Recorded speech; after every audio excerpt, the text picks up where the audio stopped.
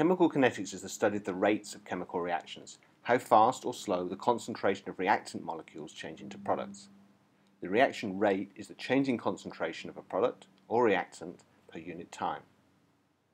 In your organic chemistry, you met lots of mechanisms. How do we know if a mechanism is right or wrong? Well, we look at the way that the rate varies with the concentration of each reactant, and this can be used to investigate a reaction mechanism and disprove it. The rate law is the dependence of the rate on the concentration. It is investigated experimentally and the results expressed as a rate law. So here we have a reaction of an alkyl bromide with water, and the rate is being found to be proportional to the concentration of the alkyl bromide and to the water. But in this very similar looking reaction, the rate is found to be proportional only to the concentration of the alkyl bromide. The concentration of water doesn't matter. And this is telling us that these two reactions are going through different mechanisms. The first is in fact an SN2 and the second is an SN1 reaction. K here is the proportionality constant and it's called the rate constant. So for a general reaction, A plus B plus C goes to products. The rate is given by the proportionality constant, the rate constant, and then each concentration of the reactants raised to a certain power, X, Y, or Z. We can only determine the form of the equation, the value of K, the value of X, the value of Y, and value of Z, by looking at the experiments. And this is what we're going to do in this video. So the rate law can only be determined by experiment. We can't just look at the chemical equation in order to get X, Y, and Z. X is the order of the reaction with respect to A, and Y is the order of the reaction with respect to B. Z is the order of the reaction with respect to reactant C. Again, there's no relationship between the coefficients in the chemical equation and the values of X, Y, or Z. We have to use an experiment to work them out. So we write down a general rate law. The rate is equal to a rate constant times the concentration of each reactant raised to a power, X, Y, or Z here. If X is 1, we talk about a first order reaction in A. The rate is proportional to the concentration of A. So that means if we, in our experiment, were to double the concentration of A, then the rate would go up by a factor of 2. If we were to increase the concentration of A by 10, then the rate would go up by a factor of 10. If X turns out to be 2 from our experiment, the reaction is second order in A, and the rate is proportional to the square of the A concentration. Now if we double the concentration of A, the rate would go up by a factor of 2 squared, 4. If the concentration of A were to be increased by a factor of 10, then the rate would go up by a factor of 10 squared, 100. Less commonly, if X were 3, the reaction would be third order in A, and now the rate would be proportional to the cube of the A concentration. If we were to double the concentration of A, the rate would go up by a factor of 8, 2 to the power of 3.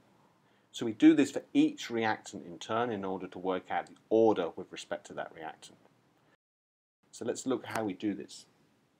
So in this experiment, we're going to take our alkyl bromide, we're going to react it with water and form our products.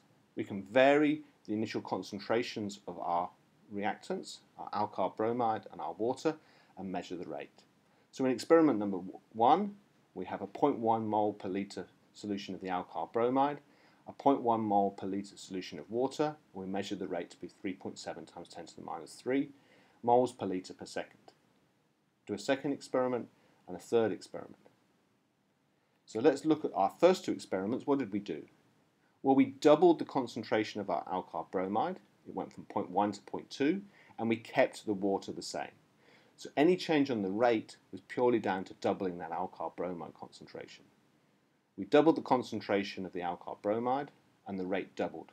It went from 3.7 times 10 to the minus 3 to 7.4 times 10 to the minus 3. The concentration of alkyl bromide doubled, the rate doubled, so we have an X equals 1. We have a first order reaction. So X is equal to 1, which we don't normally write. We just have now that the concentration of alkyl bromide to the power 1. Okay. Let's now look at experiments number 1 and 3. What did we do? Well, now we doubled the water concentration. It went from 0.1 to 0.2, and we kept the alkyl bromide concentration the same. So any effect on the rate was purely down to doubling the water concentration. But what happened? We doubled the water concentration and the rate stayed the same.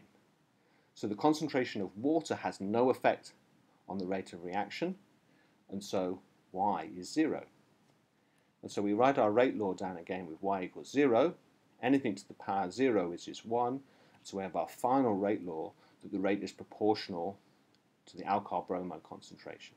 The rate is equal to a rate constant K times the alkyl bromide concentration.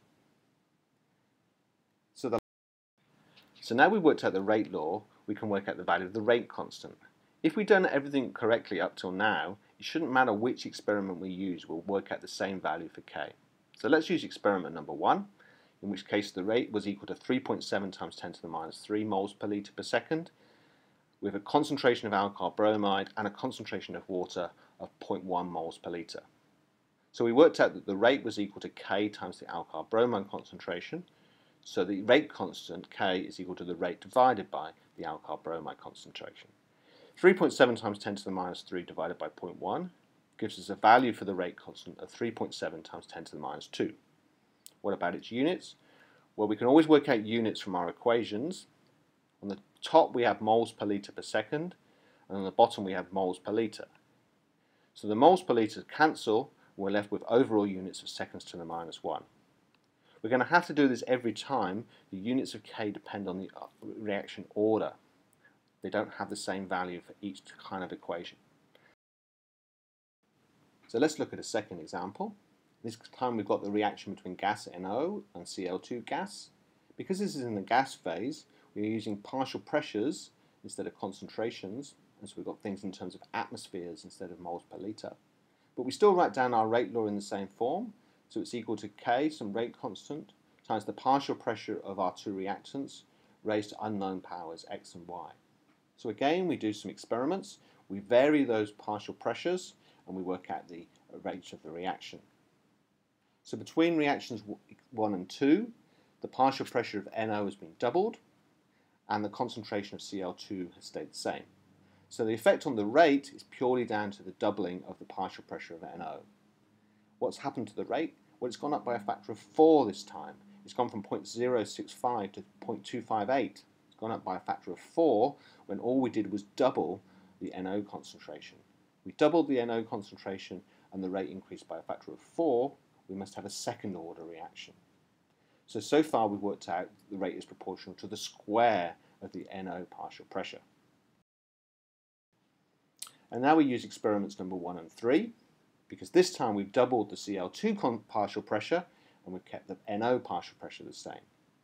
This time doubling the Cl2 partial pressure has led to the rate doubling from 0.065 to 0.13, and so we have a first order reaction in terms of Cl2. So the overall rate law is that the rate is proportional to the partial pressure of NO squared multiplied by the partial pressure of Cl2 to the power 1. So the last thing to do again is to work out the rate constant.